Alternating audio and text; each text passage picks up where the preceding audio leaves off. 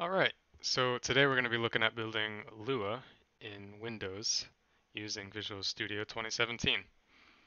So I'm here in the root of my drive. I'm going to build this as a 64-bit application. So I'm going to go into Program Files and create a new folder. I'm going to call it Lua. Alright, and in here we're going to make a folder called Include. And that's where we're going to put all of the source for Lua. So one more step, just go to your Start menu and search Path. This should come up. Click Environment Variables, click on Path, edit that, and just click New, and we're going to put that path that we just made. So you can browse. It's under C, Program Files, Lua. Okay. Now we need the actual source. So if you go to lua.org, you can click Download and look for source code. Get the version that you want, save that, and it's a tarball, so we're going to need to use PowerShell. So change directories to downloads, and we're going to do tar xzf, and then Lua, you can press tab and autocomplete it, and that should give us the code that we need. So now if I go into downloads, here's Lua 5.3, go into source, copy all of that,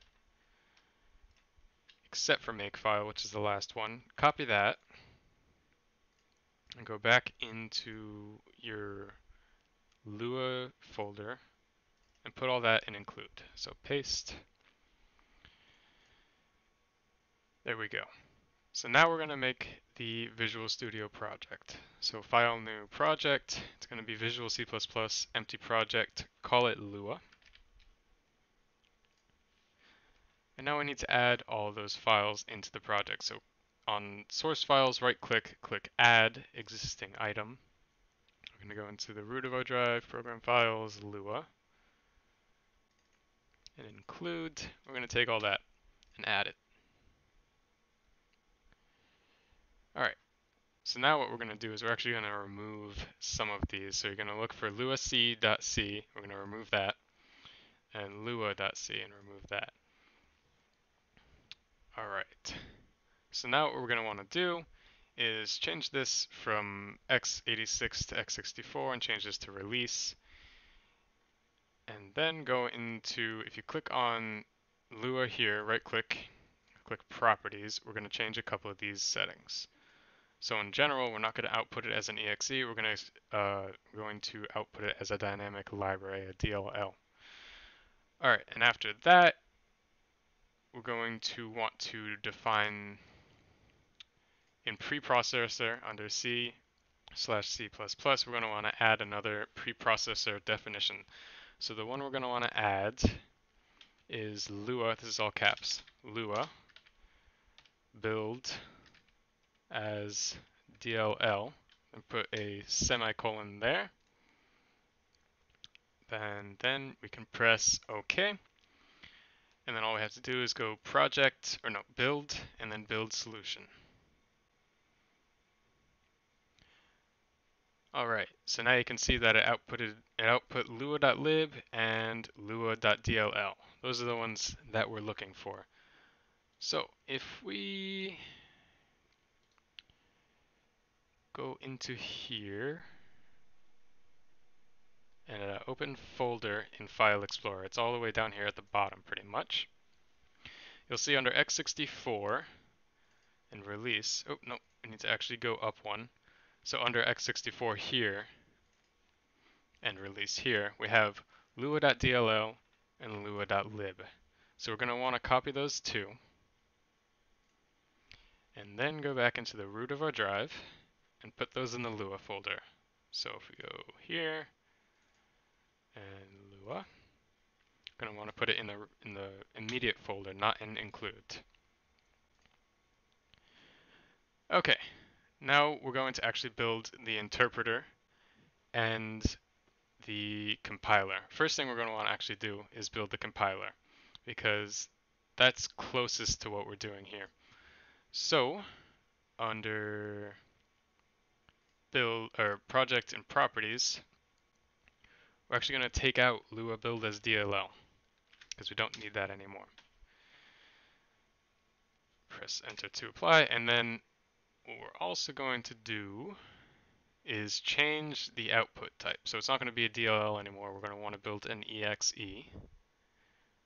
Apply that, press OK. And we're going to add one of those files that we took out back in. So add existing items, and we're going to look for luac.c. So add that back in, rebuild the solution.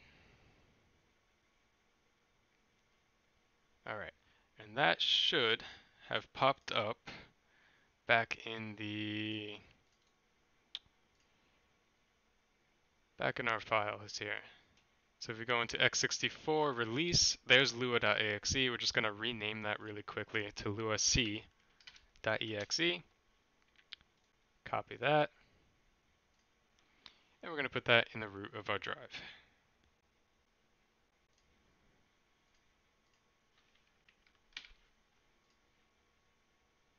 All right.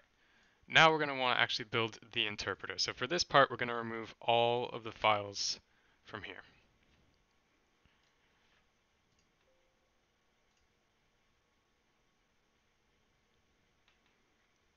All right, and we're going to add one item, so lua.c, this one here.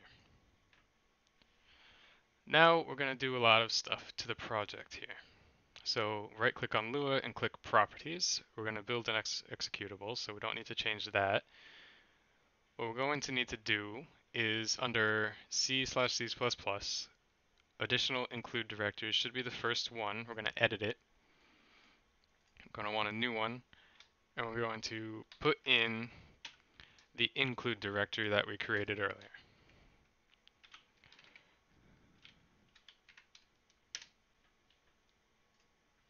All right.